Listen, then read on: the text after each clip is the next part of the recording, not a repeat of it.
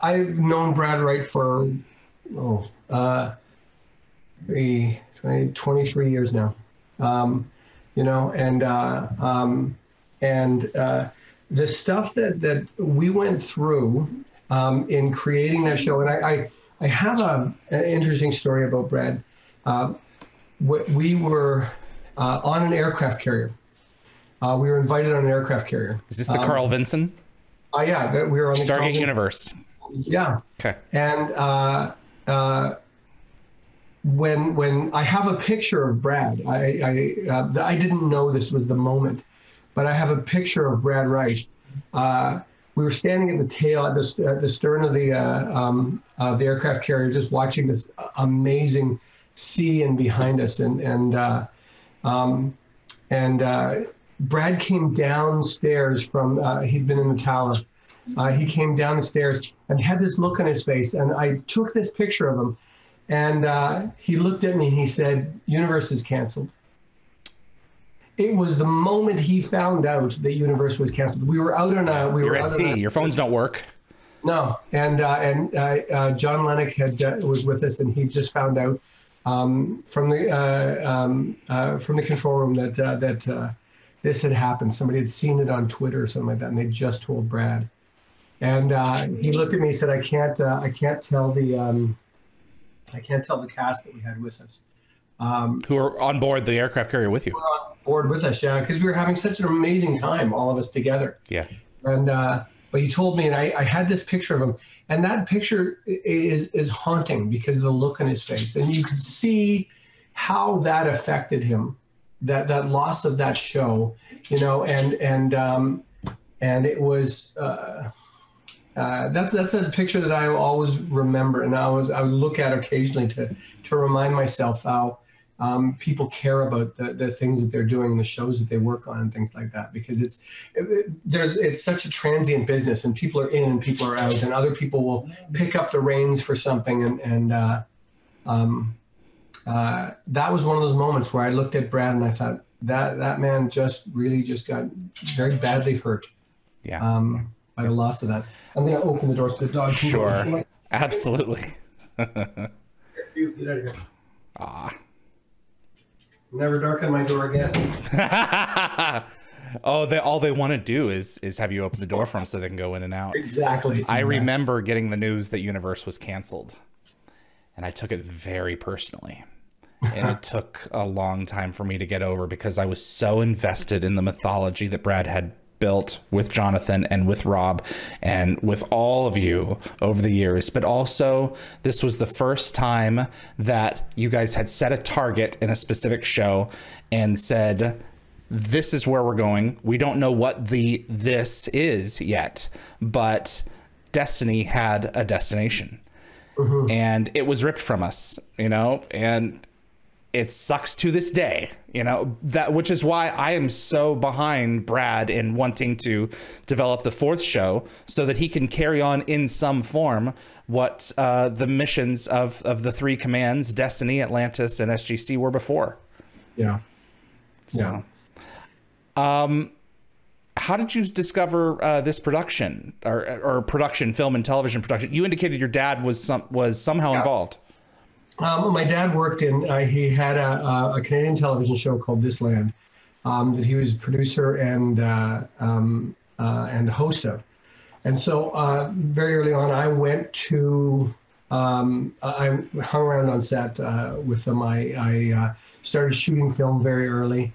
And he just did not want me to, he didn't want me to be in television. Why not? Because I think he realized how fickle it was. And he enjoyed himself while he was in it, but I think that he was not. I wanted to be a cameraman. I started out shooting news and things like this, and he just didn't want me. He didn't want me doing that. He wanted me to get a real job. And then when I started doing it, we actually before he died, we got a chance to do a documentary together, where we traveled. Together. It was a documentary about Auschwitz, believe it or not. We traveled with a survivor who had been 16 when he was in the camp. He lived for 4 years there as a Polish Catholic, and traveled with a Jewish soundman and another Jewish survivor. Went back and shot this documentary, and my dad wrote it and produced it and hosted it, and I shot it. And we got a chance to work together, and that was something that was amazing to be together. I don't know how I would have done it without him there, and I don't know if he would have been able to do it without me there, because we supported each other in such an amazing way. Just because it is the most horrible place on earth. It's just, but it was amazing to do that together, and I think that's what made it for me. So we got a chance to do that. Having said that, the story of me coming to Stargate was interesting, because I had a friend who was producing the first season of it. Ron French was his name.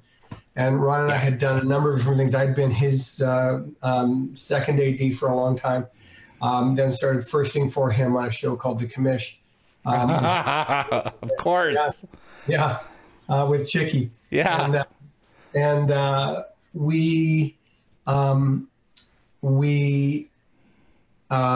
he called and said, I need a first AD on this thing to do the second block. Andy Makita was the first AD on the first block, and then I was supposed to be the first AD on the second block. And I said, you know what, Ron, I've started directing. I'd done one episode of a series called Two, really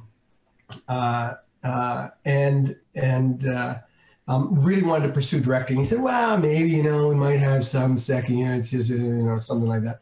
So I went in and I first AD'd first assistant directed the second show and the fourth show of the series. And while I was doing the second show, Michael Greenberg and Richard Anderson said to me, hey, we understand that you're directing some stuff. Can you direct some second units for us? And I said, sure. For SG-1 or for MacGyver? Yeah. SG-1. Yeah. Okay. Yeah. And I said, sure. And started doing all these inserts for it. And then they put the first, the pilot episode together that Mary Rose Party directed. And went, oh, we need some scenes reshot. We need this done. We need this. We have to add this scene. We have to do this. So there were full scenes that were coming forward. And there was one with Michael and Amanda in the prison that they had to get out of. And we were shooting, I had to reshoot that scene. And there was a couple of other scenes that I had to reshoot. And so I did that and was able to get the stuff to them, and they ended up doing. They said, "Oh, you know what else we need? We need somebody to go to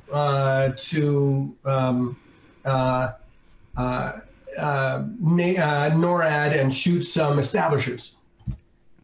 And I went, Colorado Springs.